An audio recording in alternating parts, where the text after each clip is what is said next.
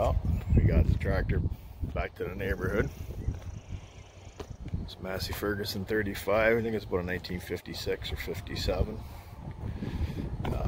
5,100 hours on the clock. It's in pretty good condition. Can do a tune-up on it, of course. Fix the stuff that needs to be fixed. I know it needs a water pump. It definitely needs lots of wiring work, so we'll do all that. Really good back tires. Not an issue there. Pretty decent Firestones. They match, which is another good thing. For my buddy there in the States is 12.4 28s. Front tires are pooched, absolutely rotted out. One headlight obviously taped in. We'll get that work done.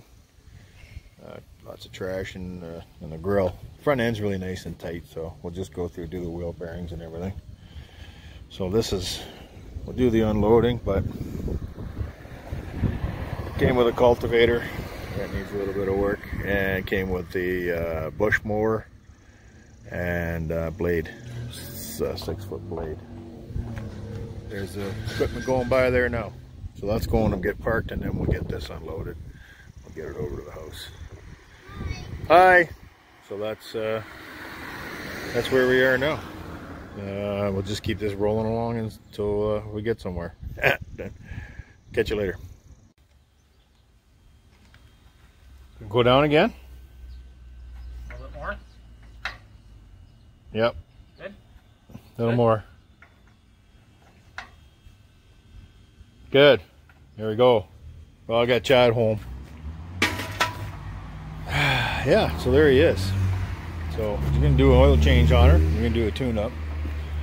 I don't know about you guys, but I'm not sure who the Prime Minister was when that cap went on, but I think it might be somebody's dad. Not too sure, but just maybe. We got her running good, decent. It needs a carburetor kit, so we're okay. So we're just running over and finishing everything we can. We got a name for it, it's Chad. So Chad the tractor, because it's just so damn good looking. It is a Chad. And we fixed the sway, I don't know, the sway chains, whatever the hell they call them. We got one fixed, got some parts at the TSC, so now I don't hit the tire no more. There's clearance.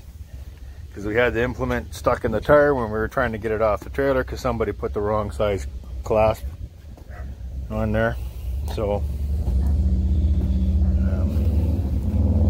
yeah, the carburetor's a little doinked.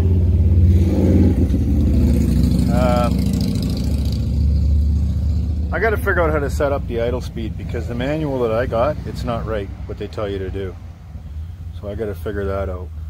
That's one thing on the list. Shifter boot. I took the worst one and changed it because the place only had one. I ordered it online from Part Source. So it was an eBay company that's in Canada, in North York, and they had the parts, and they were here 2 days. So I was quite happy. I got an oil filter, I got the shifter boot, I got the distributor cap, I got the rotor, I got a set of points. There's something else, I can't remember what else there was. I got that ordered because all the stuff on Amazon was a bit much, but I had to get the second boot. It's coming on Amazon, but they come 2 to a pack, and I wouldn't have even thought to have looked on there first. So the next thing we're gonna do is get this oil filter out and move on from there. So we're just lubing stuff up. Everything's rusty. So you think it was yeah, well, it was sitting around a lot. Rad looks pretty good. She's right full of coolant. This tractor, I mean, the stains on the driveway is us being sloppy, but it doesn't leak nothing. So I'm quite amazed with it. Except for one tire, there's these special valves on there. I got to figure that out because I can't put air in this tire because the valve's not right. The Schrader portion of that tube doesn't work. So I kind of got to figure out how that works. I never ran into those before. Because they are loaded tires.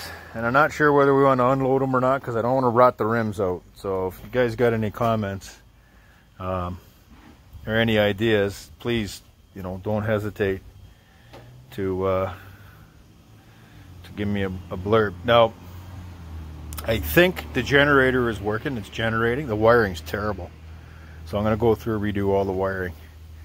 That's going to be my project for the week, because Jake will be on afternoons and I'll be sitting at home. So there's the proof meter on her. And she's 5123.6 hours. It does have good oil pressure. I won't start it right now because there's no oil in it, but you can't really read the gauge, but it goes almost right over. The temp gauge I do not believe is working at all, so we'll replace that. I'm going to add rear remote soon, but not right away to this guy here. This plate comes off and the rear remotes go in its place. There's a brake spring that needs to be done for this side. What else? What else? I think it needs a pressure washing, but I'm going to do that carefully because high pressure water and old tractors don't really go together that well. So I'm going to try to clean it as best as I can by scraping crap off and getting rid of it. I know the plug wires are relatively new. They're probably within 10 years old. So I'm going to leave them for now. I'll low mount the coil, see what it is, to see if I can get an identification on it. I still got to go through some of the wiring. The headlight, I'm missing one OEM headlight. And kind of what I want to do is take the sealed beams out of it and put the headlight back to what it was, but the one glamour ring's gone. But I have to take it apart, see what's going on in here, because it's obviously being held in with tape right now. But I want to get the lights working, and we need a set of front tires. Those are 6/16s.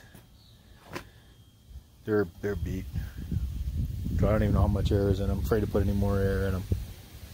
So there we are for now. Like I said, I got to figure out that Schrader valve thing on this. Maybe I'll go to the tire store tomorrow, or sorry, on Monday, because it's Saturday. Tomorrow's Sunday, and we got to fix the hood. The latch, we got the latch. It was seized. We got it fixed, but there's one hinge is all bent, and the other half of it's cracked off. So we'll get the little welder out. You can see right in here.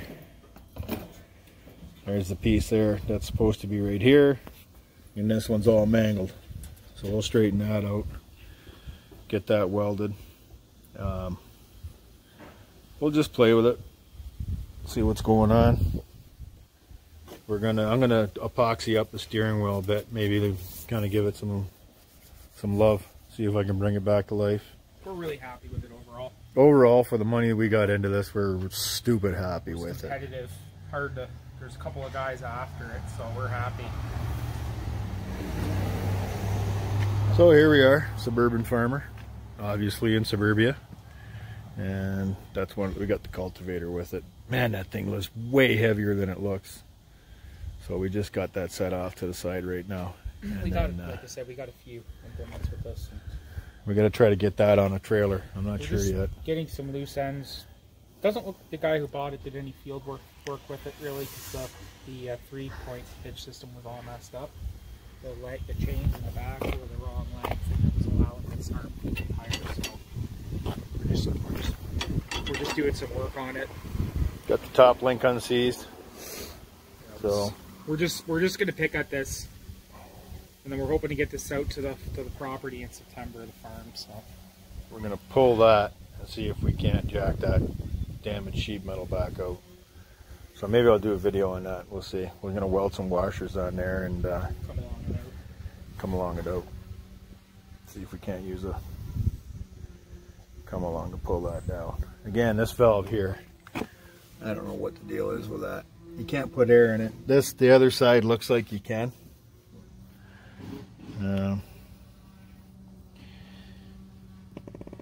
There it is there. So that you might be able to. I don't know. I'm going to find out. We'll go to the tire store, talk to the guys there, and see what we need. Because this one is low on air to be able to air it up. And then it's time for wiring. The wiring's absolute original and absolute trash. So we'll go through all that and fix all the wiring, try to get all the lights going again. and see where that takes us. Because I'd really like to get the original lights back up and working, but if not, because it's got these cool wings. I mean, look at that. The wings are cool. That just screams class. So, But want to keep the wings. Needs the glamour ring for this one here. Is missing the brass or the chrome ring. So we have to see what we can find. We vacuumed the grill out here in the front. We're going to pull the hood off in a bit. But So there we are. There it is, home. It's going to stay here for a little bit while we work on it. We got to change the oil and transmission. You can go ahead and let that down now. It's buried in the driveway. And then we'll get some better battery cables and fix some crap up. I got a plan for a boom that I want to build so it can lift. We'll make it like a cherry picker off the back of it. So we'll be working on that. she did sink in a bit, eh? Did she? Did she leave a mark? Yeah, frickin' asphalt driveways. It's crap. Where? Little divots there. But you can just see it barely. Oh, okay, we're good. We're good. Not that bad, just barely. So there you are. TSC was a wonderful help today. That's Tractor Supply Company Canada. It's got obviously in the US. The US is probably better because everything in there that we had, there wasn't much of. We may end up going into the US for our TSC runs anyways. Yeah, because I don't think there's a TSC where we're going. It was in America, but not near where in our province that we're heading to. So, which is bizarre, but so we'll finish cleaning out the rad. We're going to probably pull the front sheet metal off in a bit. See what's going on in there. Got to put the oil back in case we got to move it. So there you go. It's a rag oil filter, canister style. They're good. I mean, they're not, you know, they're not spin-on cartridges, I know, and they're a little messy. Yeah. But, you know, whatever. We'll keep it on for now. And, yeah, all the safety junk seems to work on it. Park and brake works. The brake joiner, so you join the two pedals, is all working. What else? Neutral safety switch is working, so it doesn't start in gear. We checked all that stuff. Front suspension seems to be good. Front steering is really good. It's just a little play in one end. So right now everything seems to be the one tire we got to fill up with some little cosmetic rinky-dink stuff. And the hydraulics seem to be okay. I'll put a pressure test on it. And the lift works okay. So anyway, that's where we are for now. I thought I'd bring you guys up to date. I'll do a video up and get it for the suburban farmer on there. I should say suburban farmers, because Jake's official now. He's got a tractor and he's broke. I'm broke. So there you go. It's just been expensive lately. Just trying to closing in on this property, closing in on the closing date. Yeah, we shouldn't have bought the tractor. I know all you guys have built. They're going, oh, why'd you buy a tractor for? You're not even moved into the property. But when these deals come along and you save thousands, or 1,000, whatever, when you save, you got to jump on it. You can't dick around. Yeah, and if something did go catastrophically wrong, we can always get our money out of it. Yeah, there's no problem with getting our money out of this tractor. So that's why we decided to go ahead and do it. And it gives us something to do because we're bored as hell with nothing else going on. So we're going to work on this, and we're going to make it special. Chad's going to be beautiful. I mean, he's already beautiful. Just look at it. This thing screams beautiful. And we'll get Chad finished. And, yeah. Chad Ferguson. What do you know? Who knew? Anyway, don't forget, subscribe, ring the bell, check back often, and we'll show you what's going on with the Ferguson 35 Deluxe. And I believe it's a Deluxe because it has a two-stage clutch. So if anybody has any insight on that, feel free to leave the comments. We'll talk to you real soon. Take care. Bye now. Alright, I'm back again. I put the spark plugs in. Did the oil change. Nothing too spectacular. Except the oil plug here needs a new gasket. I have to order one of those. I cleaned the fuel bowl. You can see that's pretty clean. But it might be leaking a little bit. I'm not 100%. Sorry. Might be leaking a little bit. We'll have to see. Take all that apart, not sure yet. This lead here is for the capillary tube for the heat indicator. There's an idea of the wire. And I'm going to try and carefully take all this apart and duplicate it, so we'll see how it goes. I know I'm going to switch over to an alternator to get more power out. I'm going to see. The generators are known to be somewhat finicky and unstable, so if I switch to an alternator, we're going to break down and buy the one with the tack drive, because Jake wants to keep the tack running on it, which is okay. So we'll probably switch over to that. Is it going good? Yeah, as we move along, I think I'll do a couple other things, but anyway, right now the spark plugs are 7/8, so that was a bit different. And I'm taking out, I think they're, what did I take out? Autolite 386 was what was in there. And I'm going to be putting in Autolite 3116. Sorry, on camera. It's hard to remember to keep looking through the camera. So these are the ones that we're going to be putting in. These are nickel plated. I hope they're the right plugs. That's what it called for. They look pretty close. So we'll find out. I've always had good success with the Autolite, so we'll keep going with that. So I'll look up what 386 crosses to and see what we're at, what we're like. So this guy,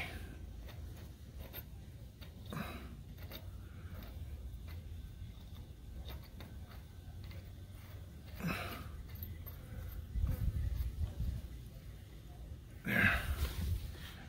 So that's the plug-in. Got to be careful because this is just a regular socket. It's not for spark plugs, and I don't want to snap them off. And I'm not going to bore you with videoing all the plugs being changed, but I'll show you the condition.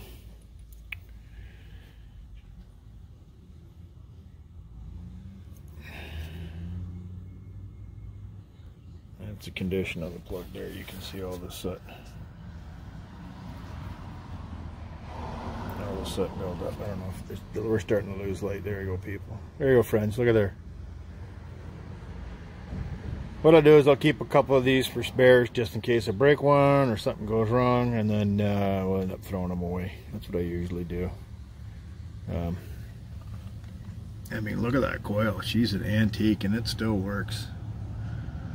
So I'm going to be doing some wiring, not a problem. Friends, with these old tractors, I mean, you got to expect this stuff. I mean, these are a bargain. This is a 35 horsepower tractor. I'm scared to think it would be probably $40,000 to buy this new. So I think you pay a couple grand for them, you do a little bit of work on them, and you can save yourself a pile of dough. And no, it doesn't have all the modern stuff on it, but I think this will do. It'll do just fine. We'll keep going over it and we'll keep finding everything as we go and keep fixing it. We'll let you know how that's going. But anyway, rad's full, no leaks. Like I said, I'm just flabbergasted how this thing doesn't have any leaks. And it's like not one of those things where you say, well, it doesn't leak because there's no, just let all the oil out and then it stops leaking. It's none of that. Friends, this thing is just, amazing. It says 5,000 on the clock. It's got a puke tube off the motor. She's not blowing by real hard or nothing. So yeah, I'm not sure. I hope I didn't screw up the focus on this, but we got some white balance going on. We got all kinds of stuff. If I screwed this up, I'm really sorry, guys. Let's see what happens. Or flip it around. Anyway, so there we go. We got it fixed up. We got everything so far has been good. We haven't found anything that's been crazy or anything like that. Nothing that's that makes us regret the purchase. That's for sure. Jake's, he worked hard for this, and this is what he wanted, and This is his first tractor, and I'm here helping him out on it. It's father-son project, like so many others we've done. People who know us for real, they know, what we do and how we do it. And anyway, that's the dinner bell. I'm going to take a break, and then I'll finish this off, and we'll fire it up again, maybe shoot a little bit of video, see how it runs. I got to get a carburetor kit. I'm not going to lie to you, that carburetor's monkeyed up. I mean, it's working okay, but I mean, this carbon deal here, I mean, that's the indicator she's running rich. So I'm going to work on that, and we'll go from there. I got to make sure I don't have one. The only thing that might be possible is a little copper gasket that came with the filters not right. So I might have to get a fiber gasket there. So I'll see how that goes. Maybe I'll do some parts ordering and get some more stuff. Anyway, cheers, and we'll see you in a bit.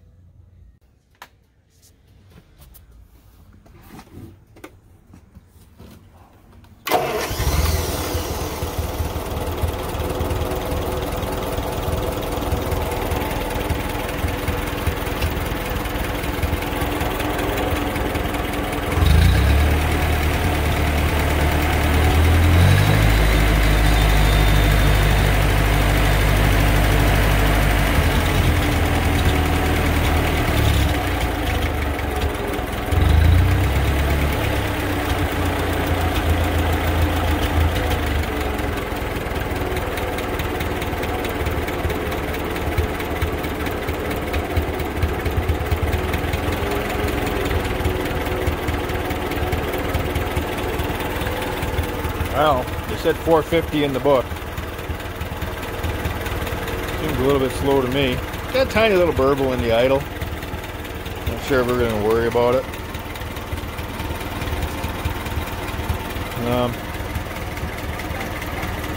That fan extension piece is the most terrible thing I've ever seen. It's true on two ends and wobbles in the middle. So I'm not sure what's going on with that. What we're going to do with that.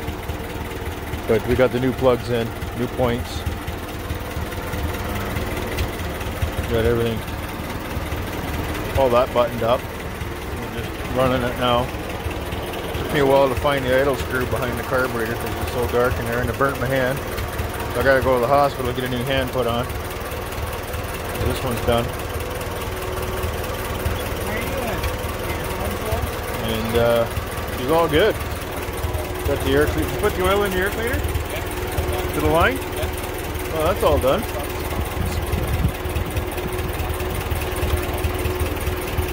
Everything's good. Got good oil. That's oil pressure. Focus, focus. There you go. Is that focus? That was focus. There you go. Yeah. So we're not lying. It would have gotten there, but it didn't. There we go.